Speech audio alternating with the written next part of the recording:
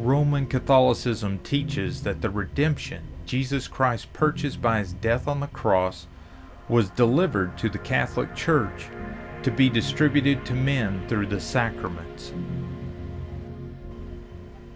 The New Parish Catechism on page 52 says, "The Church gives grace to the people through the sacraments.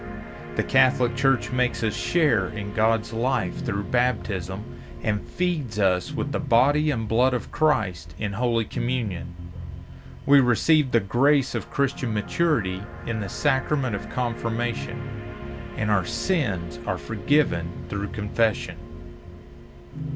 According to the Catholic Church, salvation is a process that begins at baptism and is kept alive through the sacraments.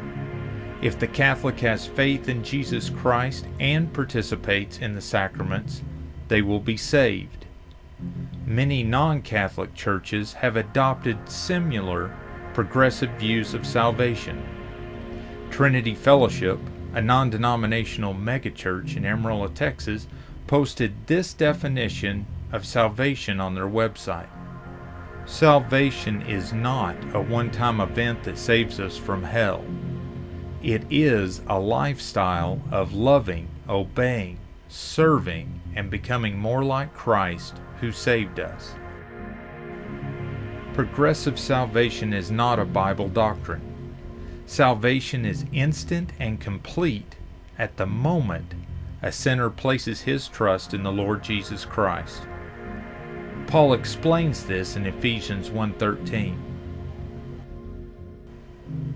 "In whom ye also trusted after that ye heard the word of truth, the gospel of your salvation, in whom also after that ye believed, ye were sealed with that Holy Spirit of promise." The sinner hears the gospel, trusts in Christ, and is sealed by the Holy Spirit. Paul goes on to say in Colossians 2:11,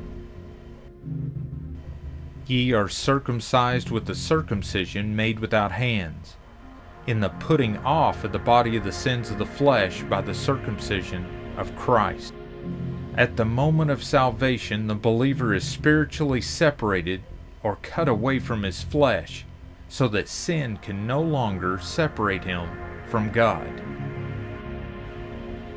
Romans 8:23 says that we are waiting for the redemption of our body.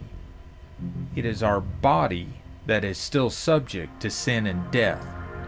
Spiritually, we have experienced the new birth and have entered into Christ's rest. Hebrews 4:10 says,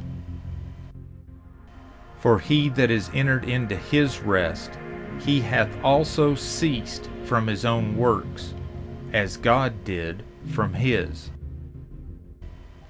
The spiritual maturity of the believer is progressive, not the redemption that saves us from God's wrath.